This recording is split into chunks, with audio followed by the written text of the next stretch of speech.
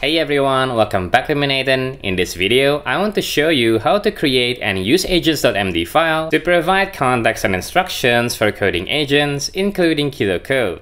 So if you've been using AI to help you build apps for a while, you've probably noticed that every coding agent has its own setup. For example, if you want to add rules in kilocode, you need to create a .kilocode folder. For cursor, then you need to create a .cursor folder with its own rules in .mdc format. And for cloud code, you will have to create a .cloud folder. And once you throw in MCP configs into the mix, your project ends up drowning in folders and JSON files for configurations. The funny thing is, most of these files will probably have identical content, they're just scattered in different places depending on which agent you're using. To fix this mess, developers have come up with a simple standard, and that is the AGENTS.md format. Basically, AGENTS.md is a dedicated place where AI can find context and instructions on how to interact with your project. Think of it as a README but for AI agents. It's already supported by the most popular coding agents today, including kilocode. So instead of repeating yourself in every prompt or creating new configuration folders and files when you switch coding agent, you will be able to just write the instructions and context once and let the AI agent start from there.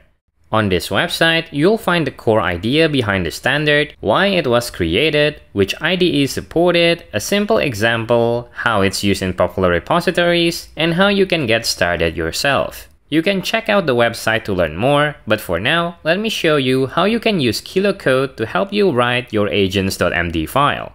Alright, so here I have kilocode installed in VS Code, and on the left side, I have a CRM dashboard project created using React and Tailwind CSS. Let's view the project on the browser just a bit. So here's the application. It provides valuable insights on the dashboard using cards and charts for metrics. There is a navigation menu on the sidebar here, with some menus are still in development. Now if we go back to VS Code, notice that here we have .cloud, .cursor, and .kilocode folders. All these folders contain the rules for AI coding assistance when interacting with this project. You can see here in kilocode, it has rules for restricted files, as well as for adding simple documentation in JS doc format when creating new components.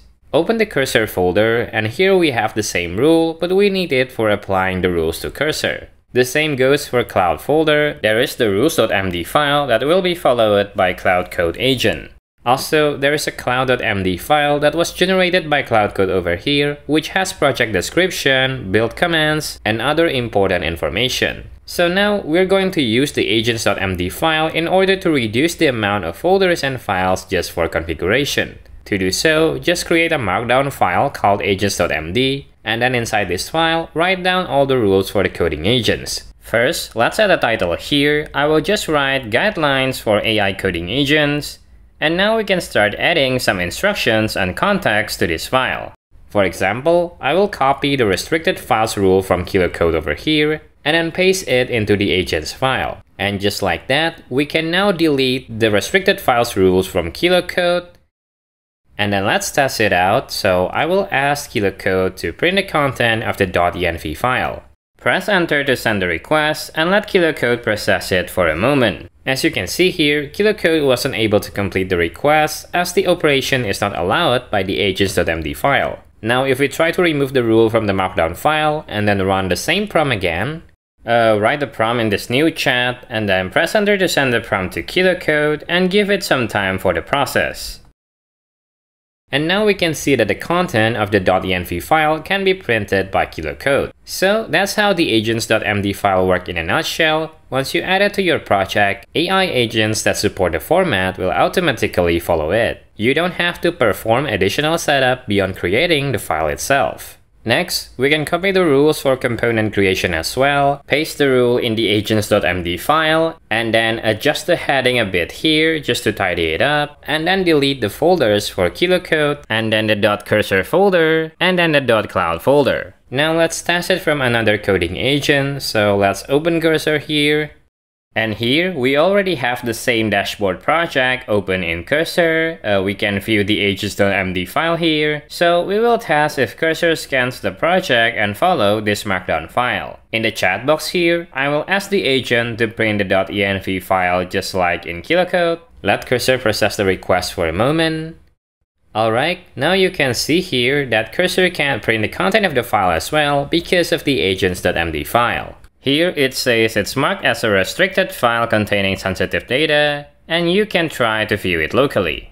Okay, so back in VS Code, we can see here that I also have some guidance which is generated by Cloud Code in cloud.md file. This file contains information important to the project, such as the project overview, the build and test comments, the coding style, and so on. Obviously, you can just copy this description to the agents.md file, but let's say you don't have a cloud.md file with you. In that case, you can use KiloCode to help you write the important information in the agents.md file. Here in KiloCode chat window, write the prompt to analyze this code base and improve the agents.md file. Add the sections you want to add to the file as well as the usage notes here, saying that the file you create will be given to agentic coding agents such as yourself that operate in this project. If you need inspiration on what sections to add, you can go back to the agents.md website, and here you can see that I'm just using some of the recommended sections here. And next, make sure that you're using the architect mode.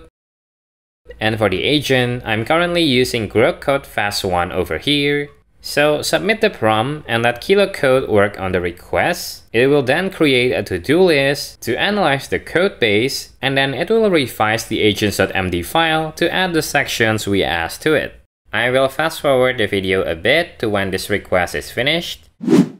So here's the freshly updated agents.md file, and we can see that it now has project overview, build and test commands, code style guidelines, including imports, formatting, TypeScript best practice, naming conventions, error handling, and a few others. You can review and adjust the instructions and context as needed, but by default, they should already line up pretty well with what you expect. With the agents.md file in place, we can delete the cloud.md file, and the project is now much cleaner since we no longer need separate folder-based rules for each IDE. So that's it for this video. As you can see, agents.md is an open and simple format that you can use as an alternative to IDE-based rules. This format is perfect for projects that need simple, readable instructions without the complexity of structured IDE rules, and you don't have to copy the same rules and context for different coding agents. By using agents.md, the coding agents will have a clear, predictable place to get instructions and context, and you can update the file anytime you want as your project grows. And that brings us to the end of this tutorial. Now you know how to use the agents.md file to provide context and instructions for coding agents, including KiloCode. I hope you all enjoyed today's video and get some value out of it. Let me know your thoughts in the comments below. I will join the conversation and reply as often as I can. If you're new to the channel, Code with Nathan is a channel dedicated to simplify complex tech topics so that you can master them easily. Make sure you subscribe if that's something you find interesting. Make sure you like this video, turn on the notification bell, all the good stuff as it helps this channel to grow. With that being said, thanks again for watching until the end. I hope you have a wonderful day, and I'll see you in other videos. Bye bye!